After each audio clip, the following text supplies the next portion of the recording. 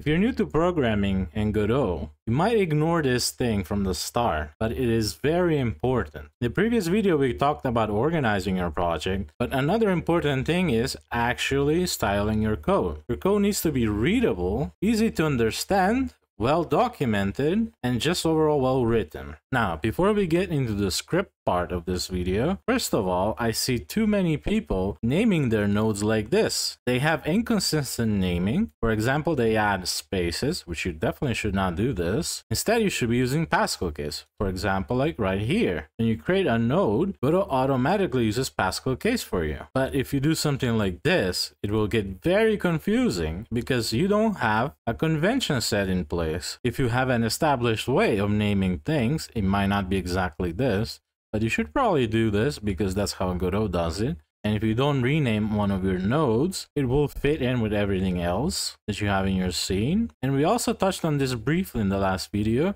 For example, here, you should be naming your files in snake case way. So you have confusing main menu, right? And you should not be adding any special characters. I mean, I guess you can't, but it shouldn't be like this one, for example. Confusing, we start with capital letter, then we add a space, then main menu, .tscn. That is not good. We talked about this in the previous video because it will not work on Linux. Hey, a bit of an update on the previous video. I said that it wouldn't work on Linux because it's case sensitive. Actually, it's the other way around. It won't work on Windows and Mac OS. This is what this line is saying. I misunderstood it and I wanted to correct myself. You should also still use snake case when naming project files and folders, so you don't get errors in your project. But now let's go into the actual styling of the script and how you should write a script properly. Okay, you might have noticed that I've created a guide here on the right to help you understand and learn faster how to write better code. So if we go by this guide, we can see that here on the top, we have the tool script. So you have a tool script, you add that first, then you have the class name and extends. So if your script is extending from another script, this always is the case. But if you have a special class name or you're trying to create a special class name, in this case is main menu, you add that. I prefer it this way. Godot also says that you should do it like this, but that's preference. I like it being in the same line. It reminds me of C# and that's what I'm using right now. Then you have declaration of signals, as you can see here from the cheat sheet. And then we have two examples, one of good naming scheme and the other one is with the bad one. So here in the good one, we have button pressed. As you can see here, signals need to be in past tense, they are, and they also need to be in snake case. So here I provide an example, menu opened. Here I have button press, they're different, doesn't matter. And then if you're passing something or you're requiring to pass something, you do button and then I statically type texture button. So we know exactly what is required. If I leave it empty like this, yes, it might be a button, but what kind of a button? You could leave it as the base button, but this is much better because you know exactly what it is. Also here, we have capital letter, then underscore, capital letter, then lower letter, lowercase letter, which does not make any sense. And if you keep it in this style, you will know that it is a signal. This is how Godot does it. If you paid attention, they already do this. Then we have enums. From here, from the script order, we see that we have enums. So this is a good naming scheme for an enum. From here, we can see that the name for the enum needs to be in Pascal case. So that means a capital letter, then another capital letter for the other word. Instead of adding spaces, you do them in the same line, but you capitalize the other starting letter. So here, good, capital letter enum, right? Then if you have any variables, I mean, you will have them, you should be naming them with the constant case because they are actually constants in the background and it makes sense. So you know that this does not change, it's constant. It's always going to be this, so you don't get confused. All this styling guide is to help you understand much easier of how things are coded and how they work. For example, here in the bad enum case, we have snake case way, so you don't know that this is an enum, and then you have lowercase, uppercase, it's random. It doesn't make any sense. And you don't know that they're constants. Here, it's very understandable that everything with constant case is constant and it doesn't change. For example, here, then we have the constants from the script order. We have good delay, so everything is in constant case. And this means that this value never changes. It's constant. That's what the name implies. Here in the bad delay, you have Pascal case, but this is a constant. And if you have it this way and then you change it to something like this, you will get confused. Also, if you're declaring floats, do not leave it like this. Actually add the 0 here, for example, so you know what that is, a float. I do this sometimes myself. I forget to add the number, or more likely like 0.5. Instead of writing it like this, I sometimes write it like this, which is not good. You should not do it. Just add the 0 in front.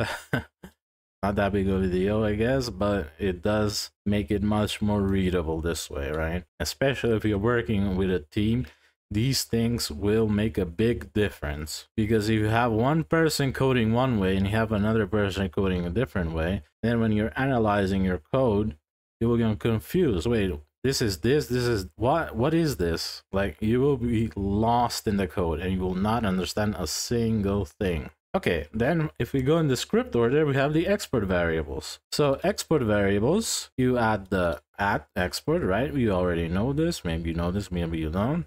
But this is pretty self-explanatory. You could also have this as a private variable, as you can see right here. We'll go over it in a bit.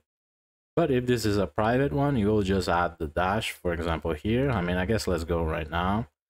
So yeah, then you have the public and the private variables. The difference between a public and a private variable is you add the underscore if it's a private variable. That means that this variable is local to this script and you should not be accessing it from another script. So that's why you add the underscore to know that it is private variable. So here, another thing that I want to point out, the new version, you have arrays and dictionaries with types now. So you should, if you're using static typing, you should definitely add this. And then if you're declaring variables, if it is short, like 1, 2, 3, or you can keep it like one line, you should be able to do it this way. But for example, here in the dictionary, let me move this a bit so you can see, you have in the dictionary, you have many different ones. You should be doing them each in their own row. As you can see here, I also forgot the comma. You should always add a comma at the end. So if you're creating a different one and you didn't add the comma, you'll get an error. It also is nice and stylistic to add the comma here. So for example, I have resolution, language, whatnot. This is just an example. Don't pay attention to the code. It's not the best code. I just created this to showcase how you should be writing, but not how to code, I guess. Okay, so then come the onReady variables. From here, you can see we have onReady variables. So we have onReady panel container, right? So this is a public variable right now, and it is onReady. So I basically dragged it from here. As you can see here, let me move this. This is what Godot does in the background. It just copies the name from here, right? And it gets the node. But if you do this, like if you want to try do this yourself, this will be so confusing. So that's why I said you should definitely not do this. Please stick to Pascal case or some another way of doing it, but this is how Godot does it, and I feel like it is a decent and good way to do it, so you should definitely maybe stick to this, but at least follow some convention. Then you have the init, the enter tree, onReady, built-in functions. So these go in a row like this. Most of the time you might not have an init function or even an enter tree, but a lot of the times you will have an ready function, like right here. As you can see here, we have a signal. We know this. And then we do connect and then underscore good button pressed. From the underscore at the beginning, we know that this is a private function, right? It's the same way with public variables. From here, from the cheat sheet, we can see that public functions also are snake case.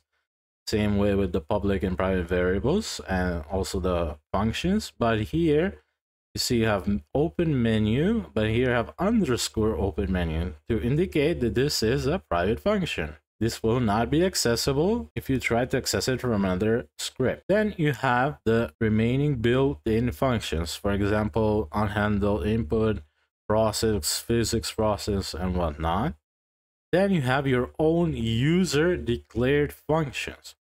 For example, I have this public function here. And please, one thing you want to take away from this, please do use static typing. It's so much better, and you will become a better programmer by just using this. It will be difficult at the beginning, but please do use static typing. So here I have some example of a code. You have an if statement. They say that you should be using the keywords if not. So for example, here I do if not, right?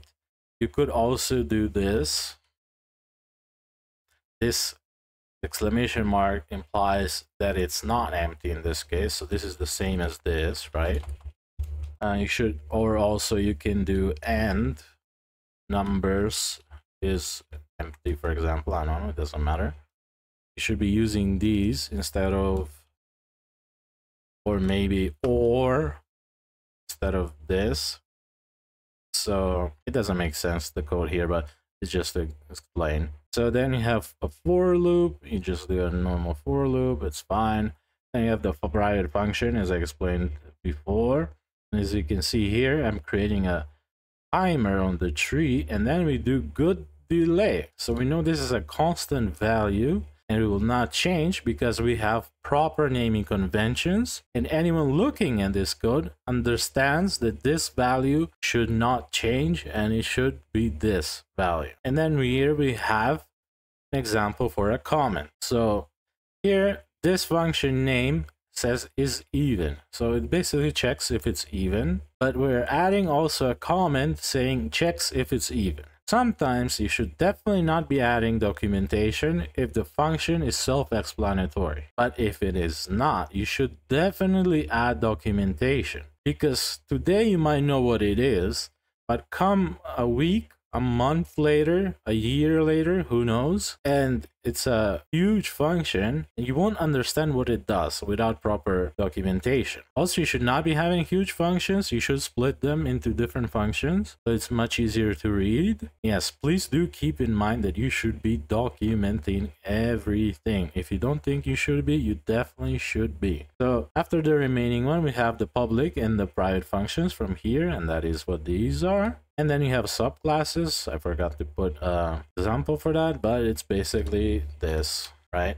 So you should be putting your subclasses right here. So you should be following these rules to some degree, or you could change some of these things instead of maybe using snake case, maybe like Pascal case more. But if you're working in a team, please come up with a standard, or if not, please do follow this, because this is what most developers use and you should learn it. This will build a strong foundation for you so you can learn easier and faster. And in the future, when you're writing code and someone reads it, they understand that you understand the basics of writing code. You might not be the best coder, but if you know how to write properly code, people will understand it more, and maybe you will even get a job or whatnot. And yeah, I think that's pretty much it for this one. That's all I wanted to say, and I guess I'll see you in the next one. Bye.